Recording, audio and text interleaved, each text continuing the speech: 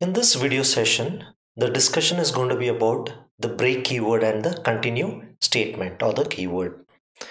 There are a number of occasions when we need to come out of a loop when certain results are achieved, or we need to exit the loop after a fixed number of iterations or looping statements.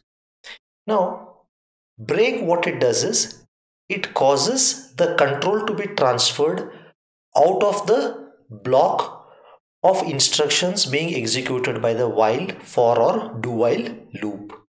So the best way to understand the working of a break statement is through a simple example.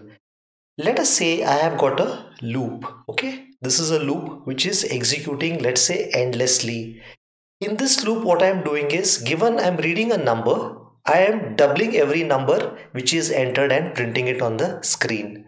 I will keep doing this endlessly, but the minute a user enters 0, I am going to come out of that particular loop. So what I am doing is, here in the body of the loop at the top, I am reading a number. This is an infinite loop. So if the number is equal to 0, straight away I am exiting the loop and I am coming at this particular point. If the number is a non-zero number, I am taking the number and multiplying it by 2.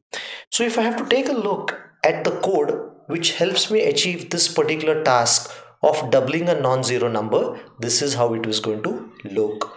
So here what I have done is I have defined a variable called as number.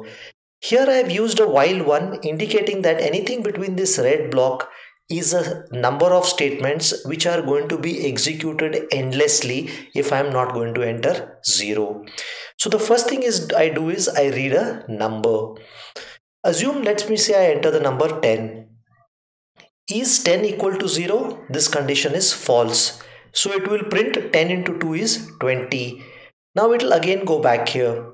This process will keep happening again and again till I keep entering the value, or till I go ahead and enter the value 0.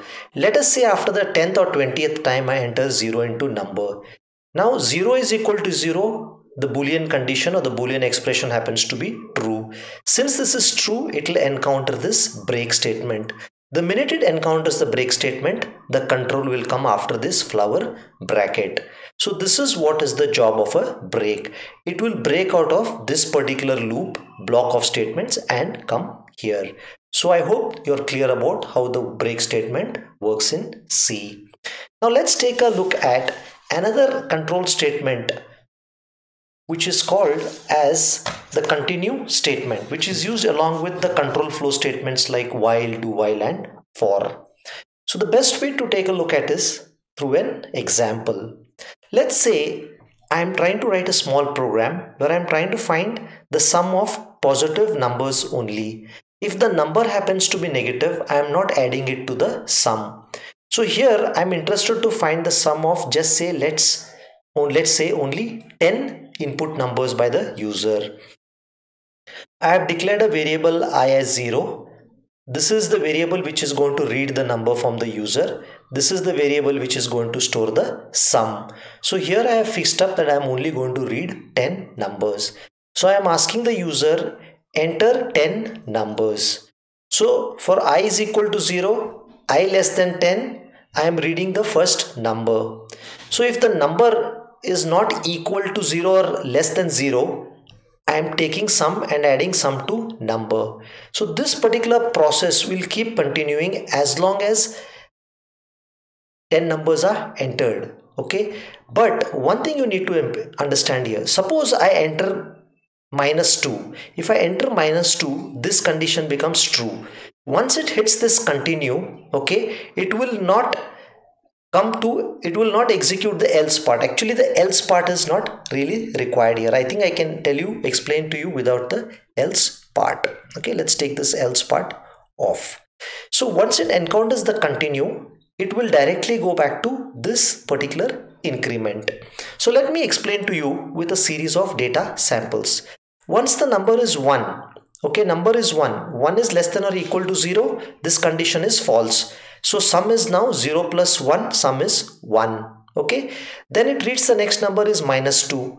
Now number minus 2 is less than or equal to 0 is true. So because it hits the continue statement, it will not execute this sum statement. It will go and increase I by 1. Next number is 3. Since some number is 3, 3 is not less than or equal to 0. So this condition is false. It will come here. Sum was 1. 1 plus 3 is 4. So sum is now equal to 4. I go back here. I read the next number. Number happens to be 4. So 4 is less than or equal to 0 is false. So it will come here. Sum was 4. 4 plus 4 now is 8. So what this happens is this will keep reading all the numbers, but it will see that negative and 0 are not added to the sum. That is achieved by the means of this continue statement. So wherever the continue statement is encountered based on a condition like this, when the condition becomes true, anything after the continue statement will not get executed and the control will directly go here. So this is the job of a continue statement. Suppose I had put the continue without, if I had put the continue statement without the if, the sum would have always been 0 because the continue would have got executed for all the 10 times, and this statement sum is equal to sum plus number would never have got executed. So this is the job of a continue statement. In simple words, when a continue keyword is encountered, any instructions after the continue are not executed and the control goes to the data point or the point where the checking of the condition happens.